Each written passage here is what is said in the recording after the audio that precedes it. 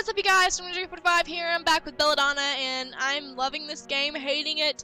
Actually, mostly loving it because this is a lovely, lovely, lovely art style. Anyway, let's get back to this. It's a mortar. And a pestle, too.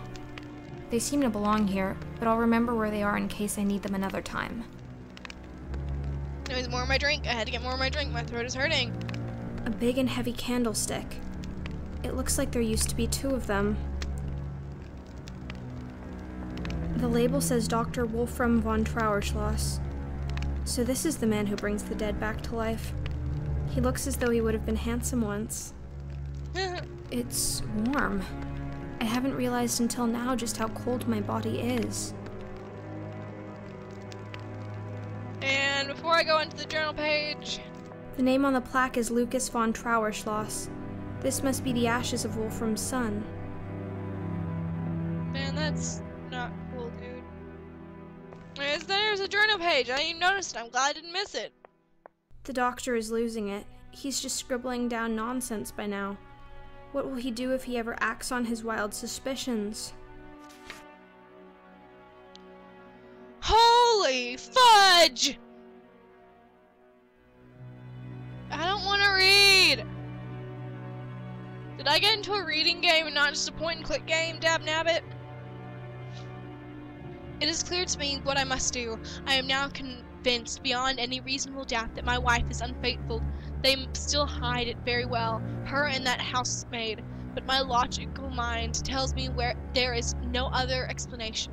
For countless hours I have pondered this situation, and the more I think about it, the more certain I become that my judgment is correct. The countless hours are hours. What? The countless hours are hours I could have spent thinking about my work. It is clear to me that I will never be able to fully concentrate on my puzzles at hand as long as my thoughts keep creeping back to my wife and her new lover. This is the very reason that my research is progressing at such an agonizingly slow pace. It is clear to me that what I must do. Belladonna herself is the person who I want back into my life, so I cannot punish her. That leaves her lover, the young maid. She is unimportant, and it is she that must go. I could fire her and throw her out of the household, but I fear this would not resolve anything. The 2 of them would still know of each other, and they could write secret forbidden love letters, or meet up at secluded rendezvous. No, it is clear to me that what I must do, I must get rid of the maid for good. A plan is already taking form in my head. In the greenhouse out back, I keep a lot of plants and herbs. One of those specimens I have is called Deadly Nightshade, an interesting plant with many medical uses, but its renown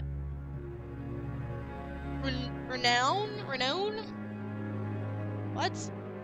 Comes from the fact that its extract is lethal already at small doses. Preparing a powder from the poisonous plant is not at all problematic. Getting the victim to ingest the dose will be a challenge, but I expect to have ample opportunity. They are not aware I know the truth, and thus suspect nothing. The maid will fall ill, and within a short time she will die of seemingly natural causes. No one will be the wiser concerning the true circumstances of her demise. Deadly Nightshade is merely the common name for this plant. Its scientific name is Troba Belladonna. The symmetry strikes me as beautiful. The poor girl strayed too close to the Belladonna, and that would be the death of her. Okay, wonderful play on words, person. Very lovely. Okay, I cannot click on the chairs. Journal page. More reading. Lovely. The story is so sad. I don't even know if I want to read this one. My wife took the wayward maid's death harder than I had expected, further confirming my suspicions that they were indeed having a secretive love affair. She is passionate and irrational, raging all day and crying all night. Where a few months ago the cold shroud of silence lay over our house, now there is the wailing shrieks of bedlam. One should think that she would be used to dealing with the grief of lost loved ones by now. However, in all sincerity, I don't believe she was ever as affected by the death of our only son as I was. I also suspect that she might have guessed I had something to do with her lover's demise. Shush!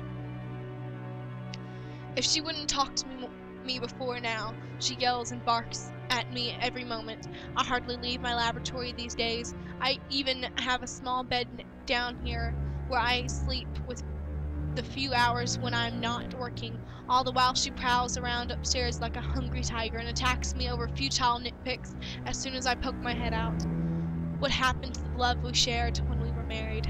We were going to live together in her inherited castle. We were going to have children together. Now all I get is abuse and a cold bed in the basement. All I want is for things to go back to the way they were before all this. Dude. All this sadness and junk. Holy body. Okay. No.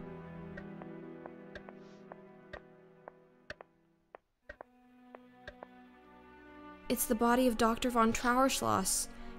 He's dead. And what's more, he's been murdered. But who could have done this? There must be some clues around. Candlestick The missing is murder candlestick. Weapon. And it seems to be the murder weapon. There's something in his pocket. It's a small, delicate key. He kept it in the pocket closest to his heart. Wait. Before I go on with any... unlocks. Okay. Before I go on any further, I want to make a quick suggestion. What if I'm not the wife? And what if the wife murdered him?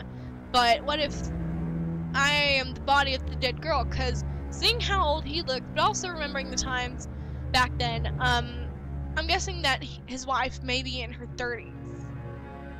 And he may be in his 50s or 40s. His wife may be in her early 40s to late 30s.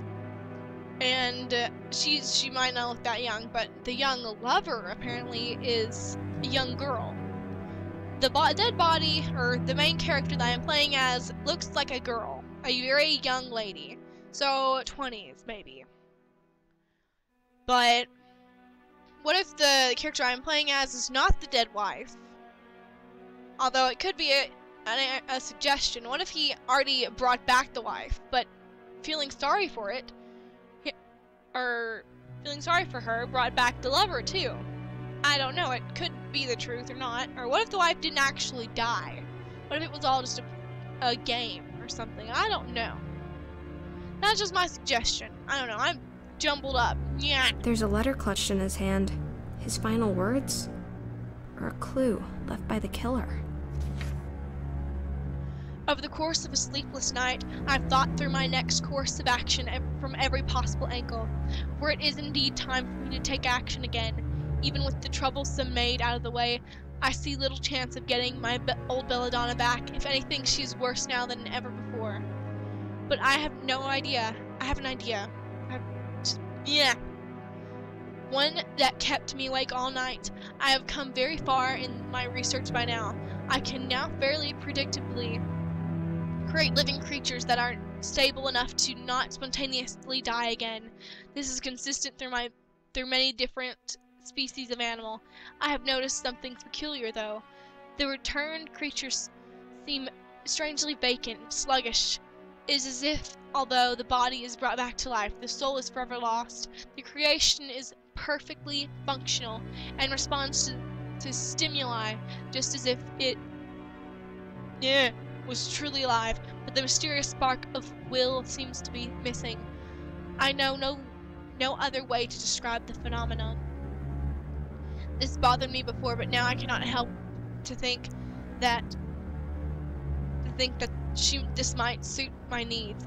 Isn't it precisely the strong will of my wife that is causing all of my problems? There is no need to be poetic with flowers this time. I'm in short supply of lethal substances in the laboratory, and poison suits my needs as well as it leaves no physical trauma on the body. I will still need to make incisions in the corpse to replace internal organs with clockwork parts, but stitching together surgical cuts is much simpler than trying to repair unhealed bodily damage. The integrity of her visage is a priority. To extinguish Belladonna's current life and give her a new one. To bring her body and mind back, a soul and free will. A beautiful, obedient automaton. A mechanical doll with all the functionality of a woman, but who is responsive and does what she's told, and that, my dear future reader, would truly be something. I think it is high time I tried to revivification process on a human subject. Okay, I'm wrong. It's not the human. I'm not the maid. I am my own person. And with this, I don't know. But like, comment, subscribe if you want to see more gaming stuff. Of course, I do more gaming stuff and all that jazz. But I'll see you guys in the next video and have a nice day.